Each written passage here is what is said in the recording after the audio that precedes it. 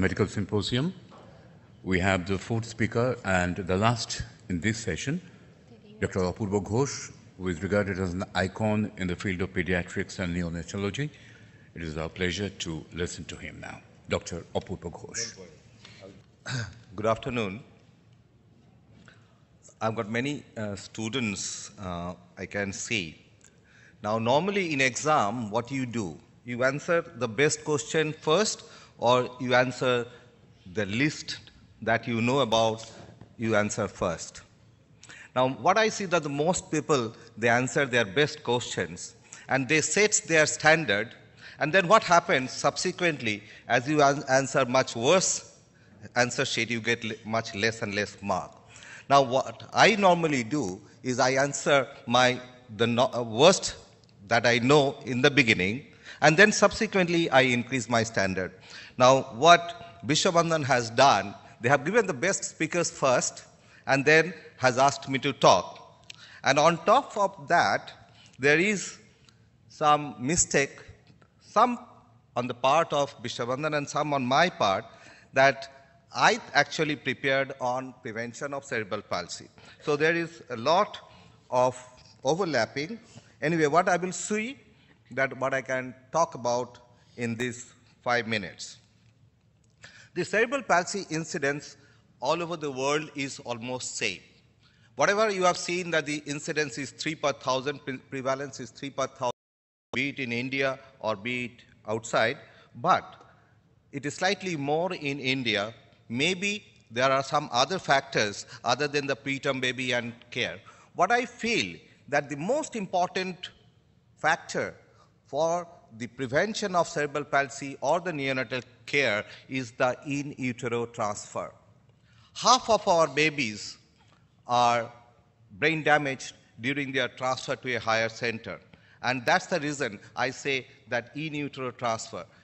And that's the reason we have made a maternity unit, where that if your baby is high risk, come and deliver to us, and we will take the care of the baby immediately in the next floor. So that's very, very important, that in utero transfer. You all know that you have been discussed about the causes of cerebral palsy. I'm not going into the details of that. But what I see, that many of the obstetricians, I'm not blaming anyone, the moment they see that it is 37 weeks, sometimes on the parents' request, sometimes some other reasons, they try to deliver those babies. But look at this, that if you are born at 40 weeks, the chances of cerebral palsy is much less. So many obstetricians, even the parents say, doctor বাবু এই এত তারিখের পরে জন্ম হলে ওর অসুবিধা হবে স্কুলে ভর্তি হতে একটু আগে করে দিন, and that is very common. So please see that your baby is delivered at 40 weeks. Nature doesn't do any mistake. Let's take it from here that nature doesn't do any mistake. The diabetes, yes, I know that sometimes the obstetrician feels that carrying on the pregnancy is maybe difficult, but I think it's better to monitor that baby under admission than to deliver a preterm baby, and especially when it's a diabetic. The birth weight, you all know that there is a high chance that if it's a preterm, I'm not going. The intrauterine infections has already been talked about.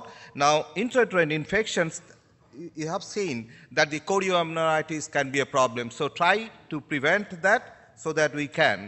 And it has been seen in the neonatal blood that if you are having interleukin 1, 8, and 9 or TNF alpha or rantes in the cord blood, if that is more, then you have more chances of cerebral palsy. What we see that if we find that there is consanguinity of marriage, there is more chances of cerebral palsy. This is one area where I am observing and working that what is the incidence of cerebral palsy when there is consanguinity of marriage. Is cerebral palsy sometimes a genetic factor? I don't say always, but is cerebral palsy sometimes a genetic factor is there? So consanguinity of marriage can be there. The prevention is the maternal addiction. I stay close to an university and I see that how many of the girls they smoke. Boys they smoke, they will die early. Doesn't matter to anybody. But if the mothers smoke, that is a factor which can lead to cerebral palsy. If the mothers drink, That also can be quite dangerous. And so what is important is the antenatal care.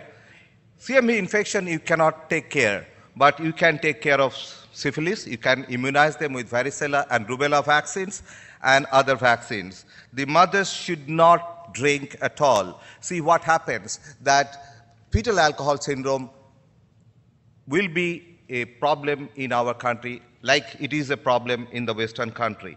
I have a mother who still cannot stop smoking, and he has a microcephaly with borderline developmental delay with a birth weight of 1 kg. So the mothers should not smoke. But asphyxia, I think there are a lot of neonatologists here, and I can see Dr. Oshim Maulik and others.